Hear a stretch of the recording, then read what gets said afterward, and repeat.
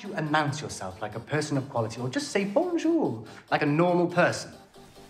What palace? That one. Our father's hunting lodge. Get back on the horse.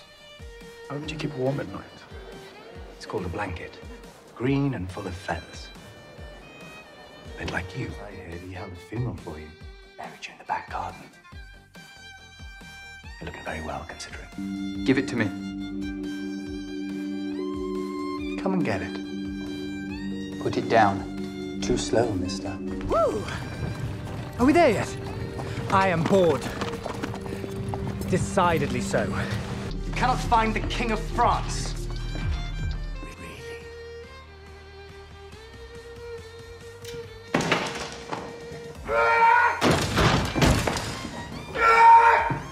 King's here. Don't look at him. Did you not?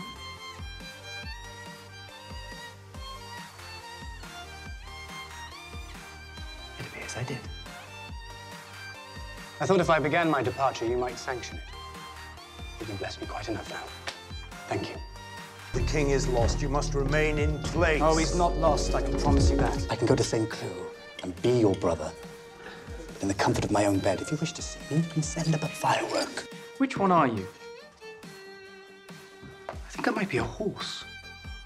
At least that's what I've been told.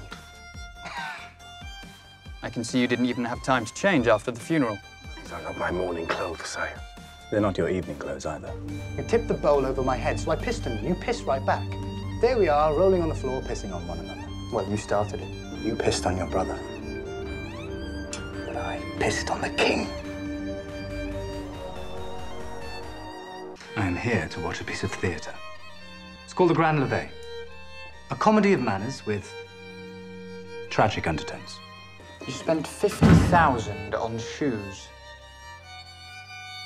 Well, you haven't seen the shoes. I promised your brother Promised him what? that I would ensure your safety.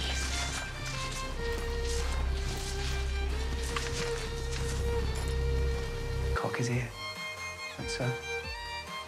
This is in his eyes. He hears me.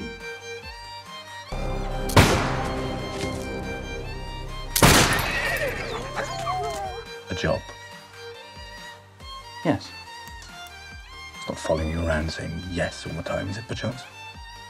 Your brother is not himself. If not himself, then who is he? I am the sound of distant thunder.